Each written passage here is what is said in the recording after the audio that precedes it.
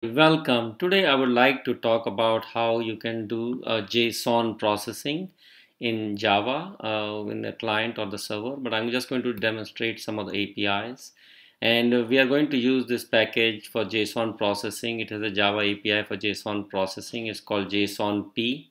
And you can go to the website, or I will actually add it to my website. If you search for Java related any videos, you will see the Java API for JSON processing link in case you're interested in using this API. So let's get started. Let me share with you quickly the code. So basically I have an input to this class parse a string which we want to pass, and it's going to be for the processing. I'm going to use something from this library called javax.json, the link which I already showed you.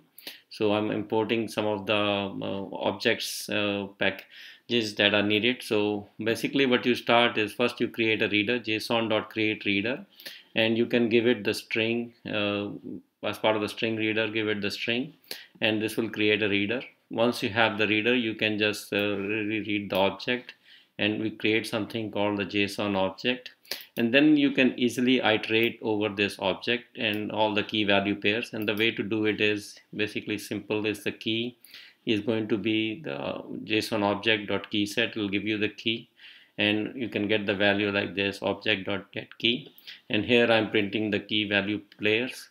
And in between I'm also getting the value type which is maintained for this JSON value. So you can see that it's able to parse different values for various data types that it is parsing. So that's an example.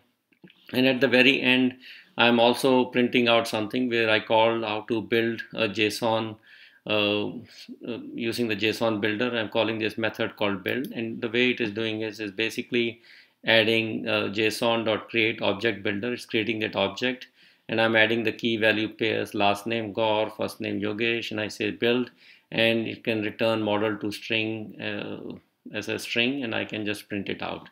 So let's just say if I run this program, you should be able to see that it's doing the JSON processing.